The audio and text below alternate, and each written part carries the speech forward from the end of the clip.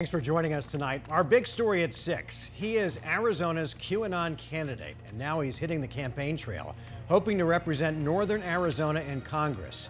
Experts say that Ron Watkins has been the leading influencer on the far-right QAnon conspiracy website.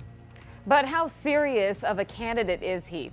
Team 12's Bram Resnick is giving us our first look at the Watkins campaign at his rally today in Prescott. Bram? Ron Watkins tells me he has 1 million fans on social media, yet only 35 people showed up today for his rally here at Prescott's Courthouse Square. It's just one sign that this closely watched campaign by a Stop the Steal candidate is off to a very slow start. Ron Watkins is starting to sound like a politician. Veterans are a top issue. There are 22 veterans each day committing suicide. He's even disputing the crowd size. I think there were more than 35 people. It looked to be about 100 people here. But Watkins can't change who he is. For one, the banks won't let him.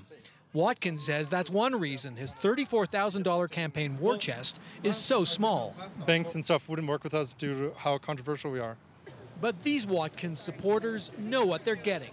Some of us who've been online and know him, that's one thing, but a lot of normal people don't necessarily, go that way. Robin McManus said she'd followed Watkins online for a few years. How important is it that he wants to overturn the election? To me, it's very important. Experts say that as a leading QAnon influencer, Watkins has presided over safe internet spaces where anything goes. Racism, anti-Semitism, and his top issue, plotting to restore Donald Trump to the White House. Watkins' Republican primary opponents are State Representative Walter Blackman and Eli Crane, a business owner and Navy SEAL veteran. Blackman and Crane combined are outraising Watkins by a 50-1 margin.